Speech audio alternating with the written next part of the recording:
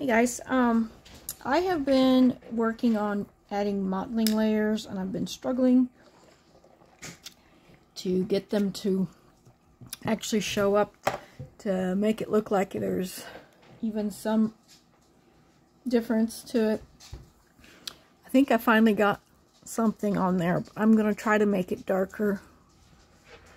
I don't know if it's going to show up on camera, but there is a little bit of something to it. And hopefully I can get it dark enough and real enough. And I'm not really quite sure on the colors, but we're going to try anyway. Right now I have eyelid purple and a little bit of the marking, the brownish purple marking that we've been using for like the face and the legs.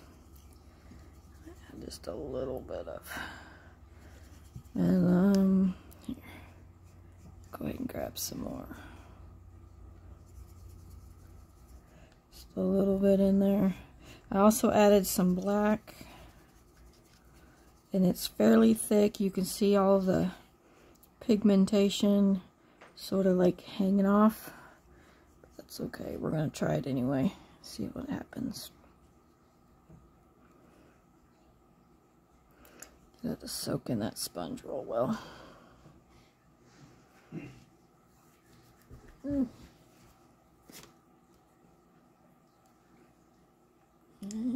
Trying to get my glasses on. Alright, and we don't have, that's a zoomed in thing. Hang on a second. I just want to see what I'm doing, right? That's a little better. Let's try that. There you go. Oh, you might be able to see.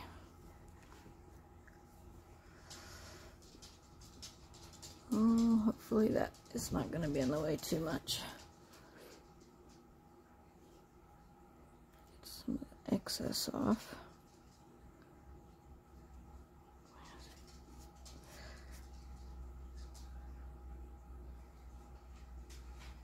It starts to dry it like a blob and you can't tell what it's even there, then you've got it too wet. So just kind of blot it off a little. So I'm going to put this on her face, only on the orange part and nose, and I'm going to avoid the white.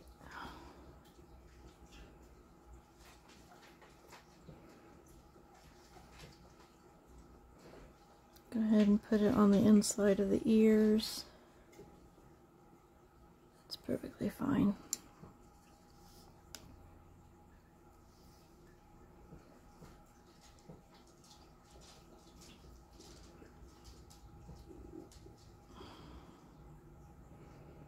Back of the ears. Yes, I know it's dark, but I'm pretty sure it should show up this time.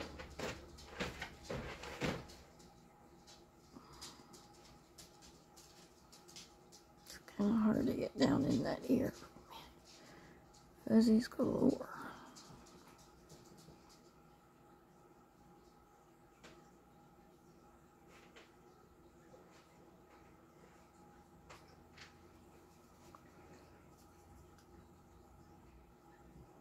And as you can see, I'm really taking my time.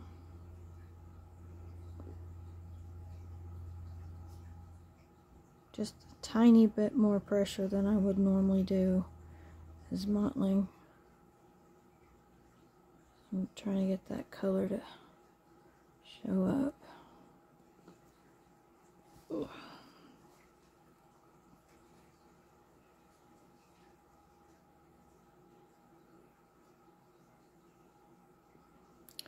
Remember to turn your sponge this way and that. It helps avoid repeat patterns.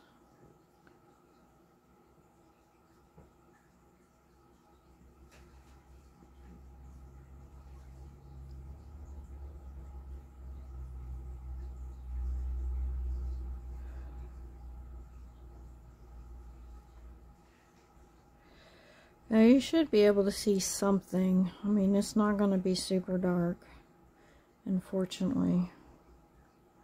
But there should be something there. It's kind of hard to get the camera to focus.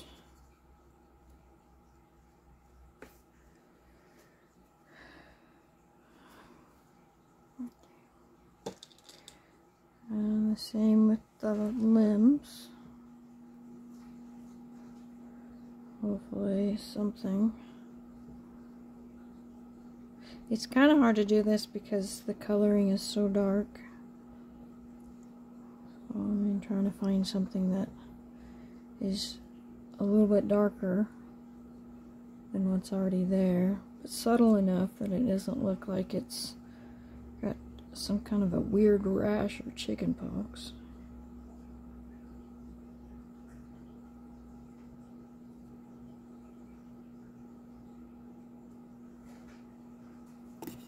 Ah, bumping on stuff.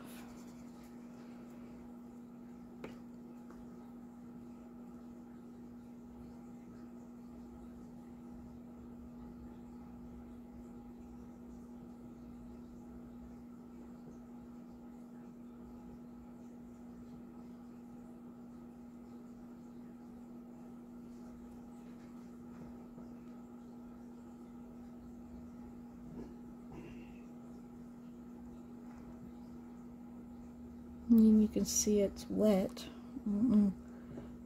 after it dries, and it'll always bake lighter.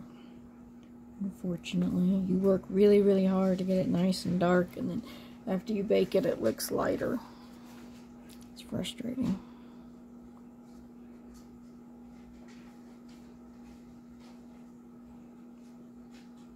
Other than that, I mean, I'm pretty pleased with how she's going.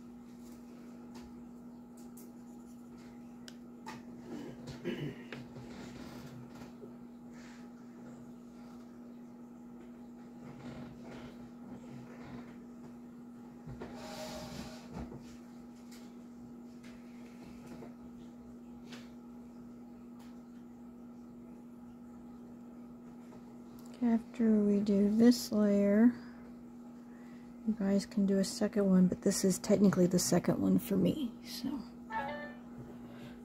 I'm going to repeat this process whenever the first layers dry.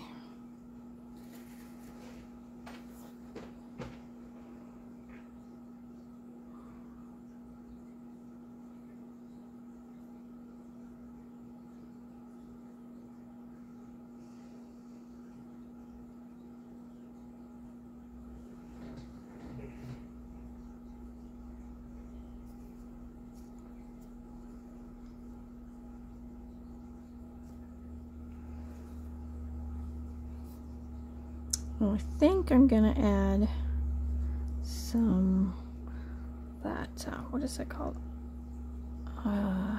Blue vein. So I want it like deeper pigment. I'm gonna add blue vein to this mix. Hopefully that will look good. I'm not really sure since I've never done a fox before, but we'll see, right?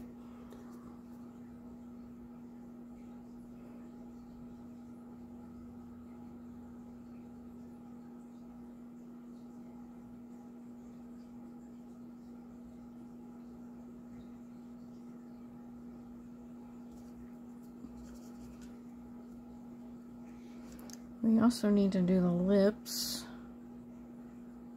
so Gotta squeeze those in. I think I may, before we do the mottling layers, the next two mottling layers, I think I'm going to hit the lips first, and then do mottling, and then bake it. So I'll go ahead and do 2 layers of this. And then there should be another mottling video for you.